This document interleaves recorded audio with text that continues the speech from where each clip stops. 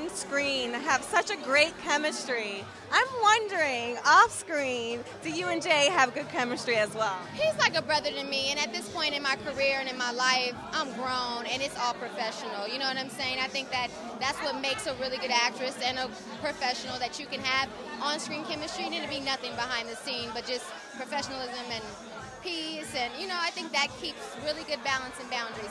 He's a really good guy, but he's just my friend.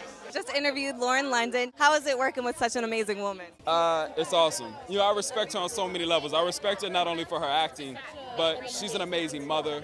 She's a great friend. She's awesome. And for us to have to experience being the two new people on this show together, there's no one else on this planet that I could have wanted to go through that journey with. We are like a brother and sister. She teases me a little bit, I tease her back. What I mean? It's cool. It's really cool. I think that's why you guys are so great on camera together. And then this one jumps in. I'm really glad to see their characters have been successful, because I was afraid at first, because people miss Hooch and Tia so much, and I was afraid they wouldn't be willing to give Jay and Lauren a fair chance, but they have, and they really embraced them, and I feel like they really brought something to the show that we needed. They brought some new blood to the show.